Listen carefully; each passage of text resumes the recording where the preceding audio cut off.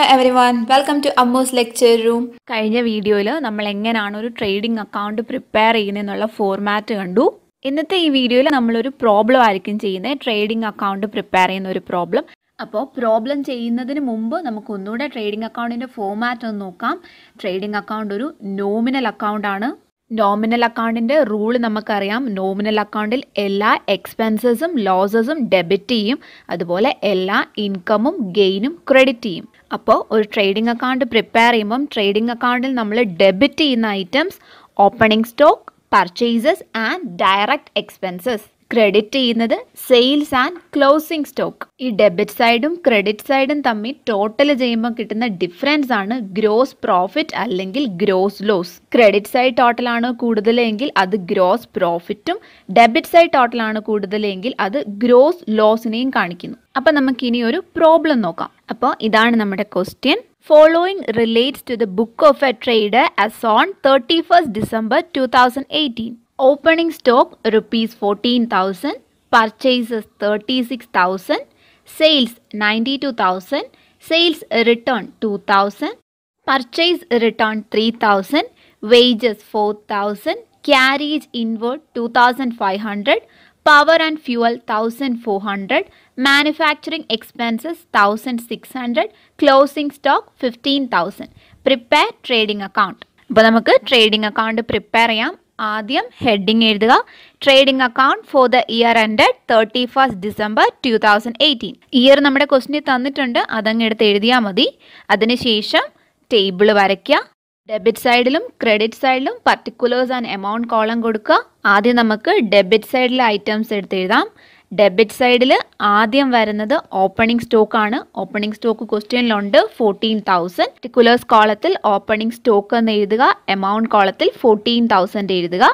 ഇനി അടുത്ത് വരുന്ന ഐറ്റം പർച്ചേസസ് ആണ്. പർച്ചേസസ് നമ്മുടെ ക്വസ്റ്റ്യനിലുണ്ട് 36,000.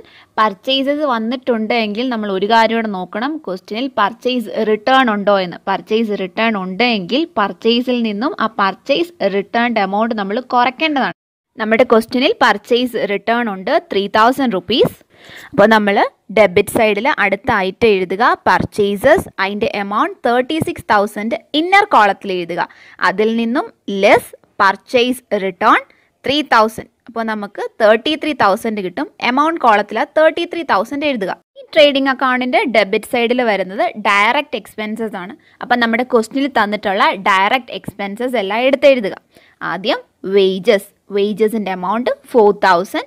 Then carriage inward amount 2,500. Then power and fuel അതിൻ്റെ എമൗണ്ട് 1,400. ദെൻ മാനുഫാക്ചറിങ് എക്സ്പെൻസസ് ഉണ്ട്, അതിൻ്റെ എമൗണ്ട് 1,600. ഇത്രയും ഐറ്റംസ് എടുത്തെഴുതുക. ഇത്രയും ഐറ്റംസ് ആണ് ഡെബിറ്റ് സൈഡിൽ വരാനുള്ളത്.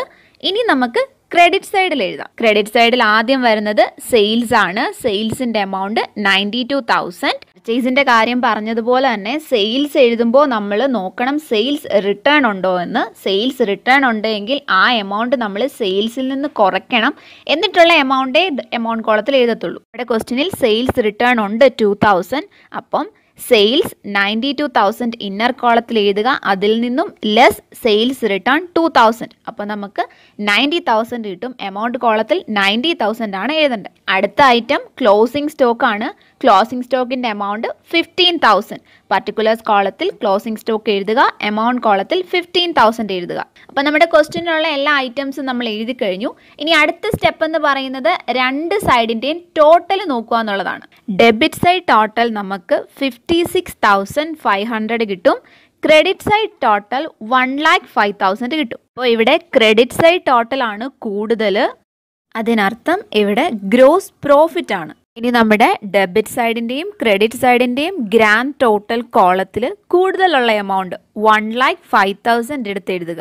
ഡെബിറ്റ് സൈഡിൽ 1,05,000 എത്താൻ എത്ര രൂപയുടെ ഡിഫറൻസ് ആണോ വന്നത് അതാണ് നമ്മുടെ ഗ്രോസ് പ്രോഫിറ്റ്. ഇവിടെ ഡിഫറൻസ് എന്ന് പറയുന്നത് 48,500 ആണ്.